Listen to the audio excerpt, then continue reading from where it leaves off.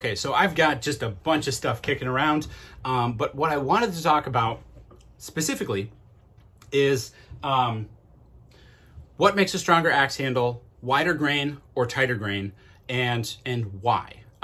This is something that has been on my mind for a while now. I initially had the question a couple years ago during the pandemic when I had lots of free time, and I really researched it. I really looked into it, and I have two axe handles here that just happen to be the perfect way to highlight the difference and the characteristics of a good axe handle. So these are both the same axe. It's the 2-pound Hudson Bay, the updated version, the Hudson Bay from Council Tool, 24-inch handle.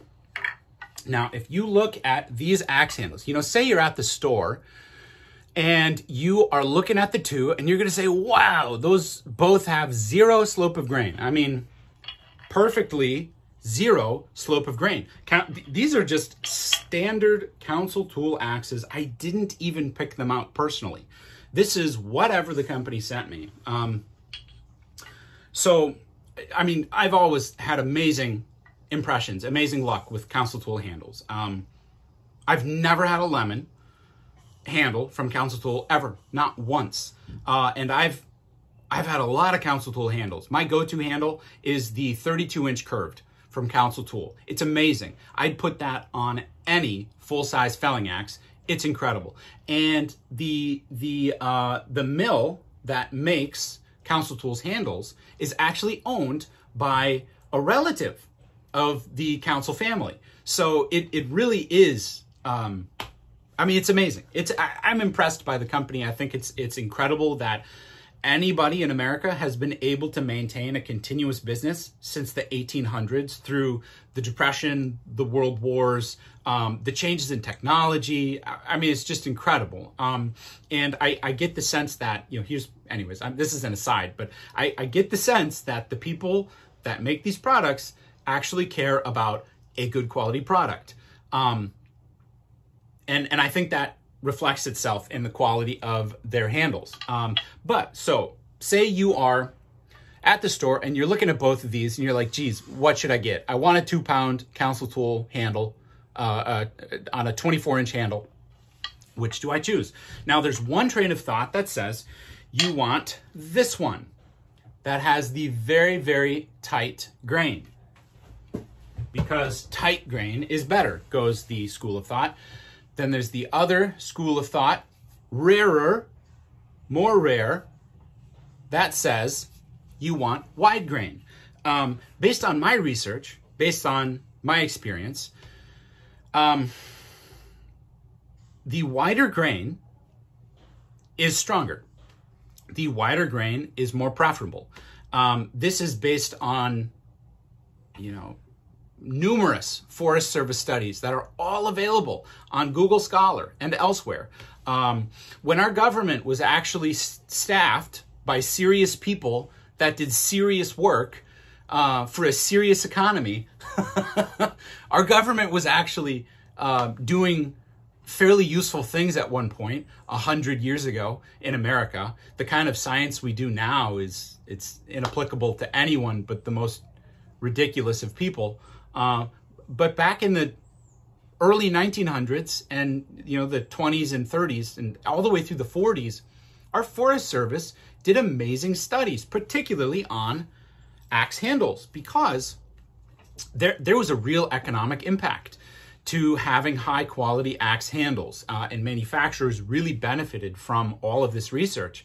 If a lumberjack breaks an axe handle and they're chopping down, the trees that we need as a country to, fight a war, this, in World War I or World War II, up until probably something like the 30s, a lot of our Navy had wooden ships, or at least wooden planks on their ships. And so we needed white oak.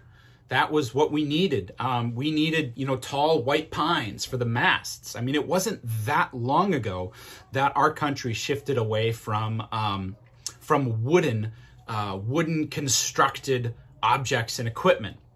And so our government had a real vested interest in studying things that would make processing what they needed more efficient.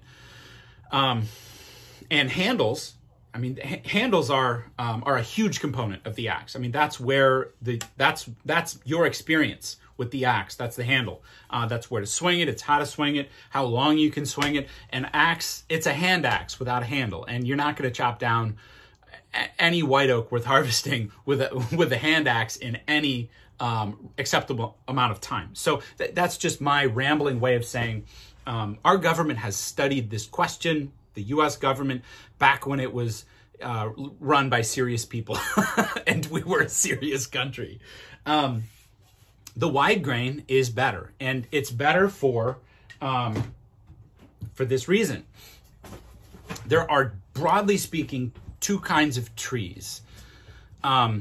You have ring porous and diffuse porous. Those are you two. Ring porous and diffuse porous. And you're going to be like, what are you talking about? Academic, it's ridiculous, it's overly scientific. I feel like I'm in math class, you know, and they're trying to teach me, you know, algebra again, which I haven't used since those math classes. But it makes sense. It makes sense when you just kind of break down those terms. Diffuse means distributed. So the vessels, and I maybe should back up a little bit, and both of those terms refer to where the hollow vessels that carry nutrients and water, where they proceed up the tree. That's all that it means. Trees are essentially straws stacked together, and the nutrients need to get from the roots, from the ground, the dirt, all the way up to the crown.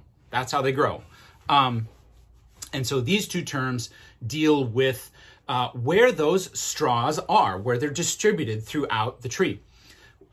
Ring means the straws are distributed through the growth rings, through one ring, particularly the early wood of the ring. And one of these handles is a great example of that. I think it's actually, yeah, here we go. So if you see the little dots on the handle, and I'm not really able to focus this close. All right, so if you see the little dots on the handle, those are little holes. Those are the early wood vessels. So when you have a tree in the spring, everything in the spring grows very fast and very quickly.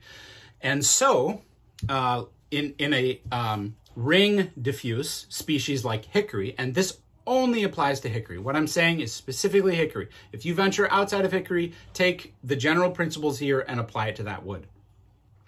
A tree will be growing very, very fast. It will be saturated with water. It will be saturated with nutrients. And accordingly, it needs larger passages to send all of that up the tree. Now, ultimately, those vessels solidify. They stay the size that they needed to be in the spring. And so they're hollow. That reduces the density of your handle. Now, a diffuse porous handle, and it's called diffuse. Diffuse means spread out.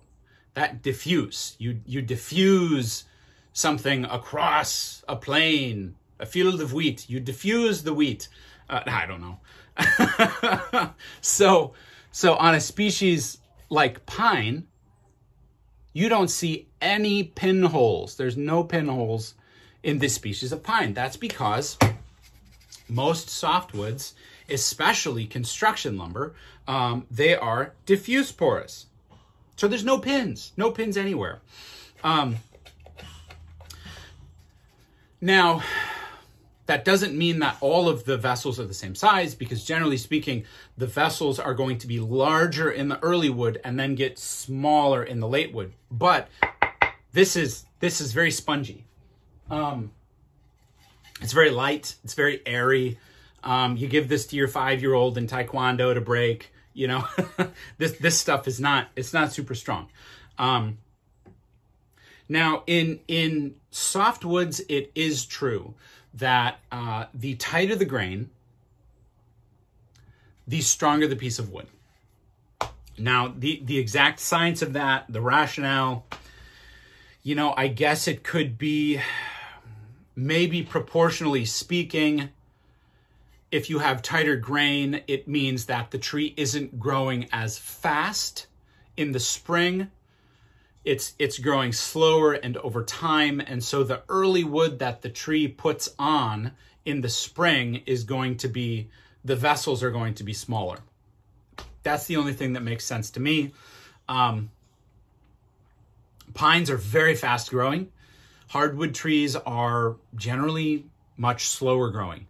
And so if you reduce the size of those vessels in the spring, I know piano makers and musical instrument, you know, luthieres, you know, they want the spruces that grow on the shady side of a mountain in Alaska, because you can look at a tree, the cross section of a tree that grew on the shady side. It's going to be much smaller, but often much older than the larger trees that grow on the sunny side. So I could see reducing the proportion of early wood to late wood.